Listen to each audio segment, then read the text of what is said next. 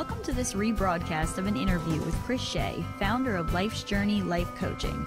Learn more about Chris Shea by visiting his website, www.lifesjourneyblog.com.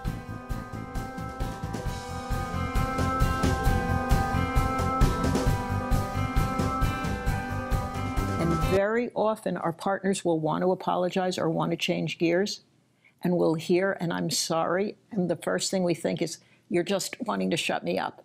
You're not really meaning it.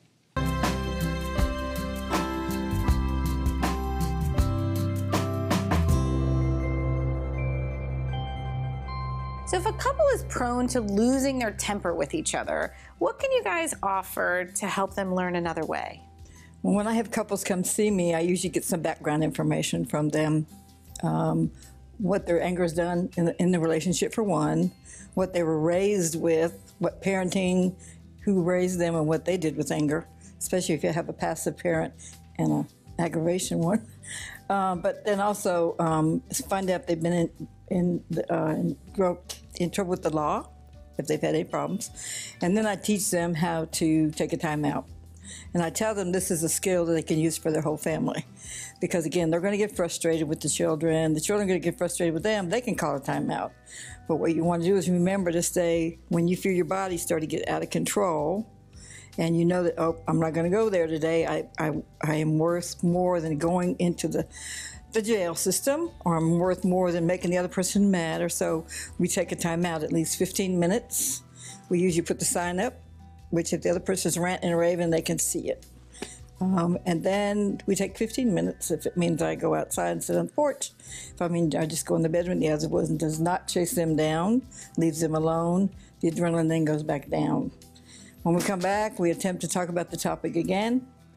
And if it still is too hot, we take another time out and maybe take an hour in between. And the third time, if it doesn't work, we table it for 24. That doesn't mean we just let it be and stay festering, but we agree to disagree. And then we come back in and we talk about, okay, what is the problem? Well, we've got too hard-headed. What are we really wanting done and get to the goal? Well, mom always, no, you're not mom and he's not dad. So we're trying to figure out where they're coming up with their biases. And then I explain to them the domestic violence law for the state of Tennessee.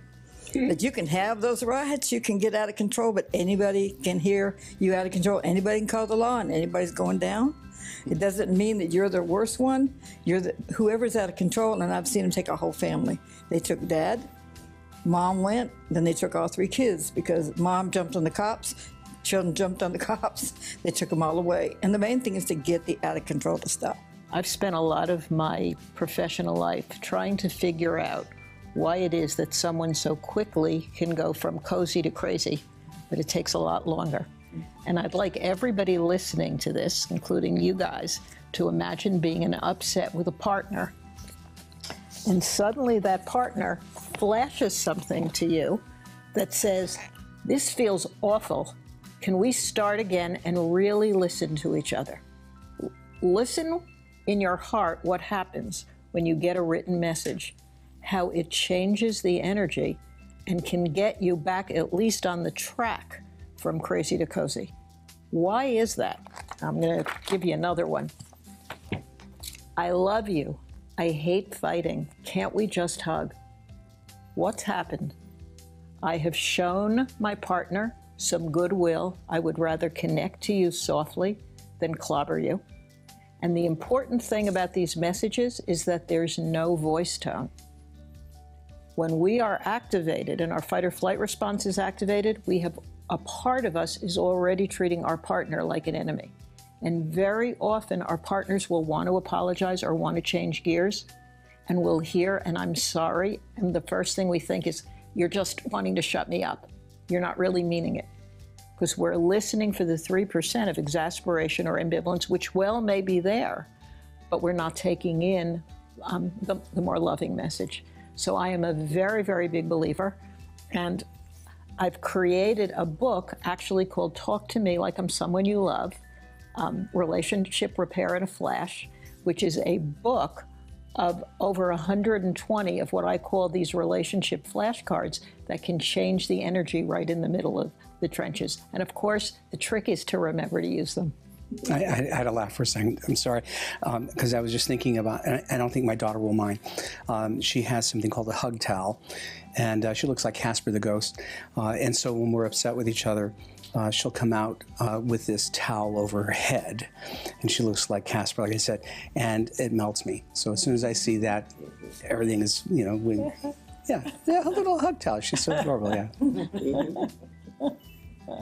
One of the things that, I work with, especially with a lot of guys who are coming to me and, dealing with relationship issues, and a lot of times they're the ones reporting to the anger.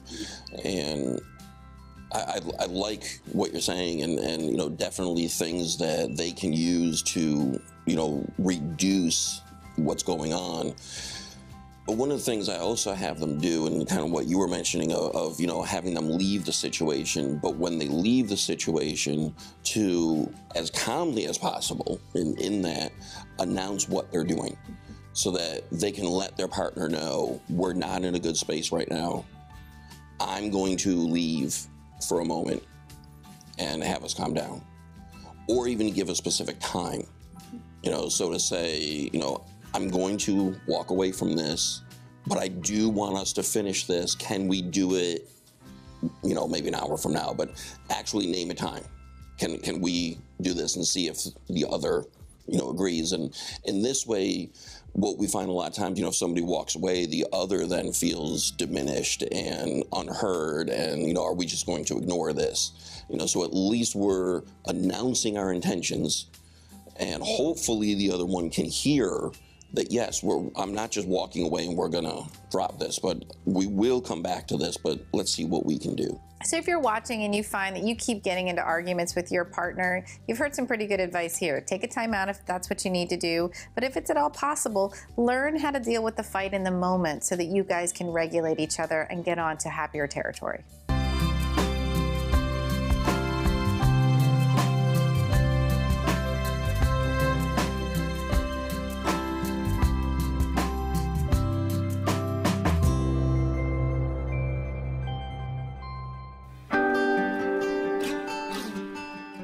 Thank you for listening to this episode with Chris Shea. Learn more about Chris Shea by visiting his website, www.lifesjourneyblog.com.